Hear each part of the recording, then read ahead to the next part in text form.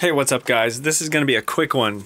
Oh man, I just watched the semi-truck unveil from Tesla just now. It was really like dropped out connection and stuff, but it was really awesome. If you haven't seen it yet, go see it. I'll try to put a link in the description below. And they also unveiled their upcoming Roadster that should be coming out in 2020, and the details about it are insane. 1.9 seconds 0 to 60, 4.2 seconds 0 to 100, top speed of over 250 miles per hour, and a 600 plus mile range. It's insanity. And that's on top of the truck that, Anyway, like I said, links will be in the description.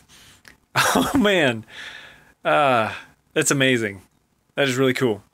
Anyway, I hope that helped. See you later. 606, these numbers sound nutty, but they're real. 620 mile range. That's a 1,000 kilometer range. This will be the first time an electric vehicle breaks 1,000 kilometers. A production electric vehicle will travel more than 1,000 kilometers in a single charge at highway speed.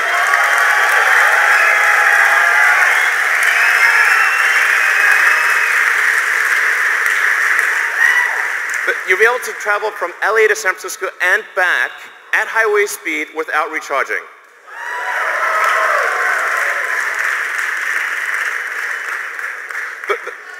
The point of doing this is to just give the hardcore smackdown to gasoline cars.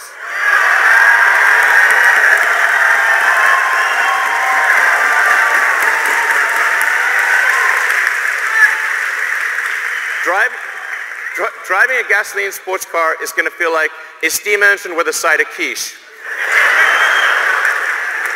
This thing will have 3 motors, so it's all-wheel drive. 1 motor in the front, 2 on the rear. We'll be able to do torque steering. As I said, 200 kilowatt-hour battery pack, 10,000 newton meters of torque. If you know what that means, it's stupid.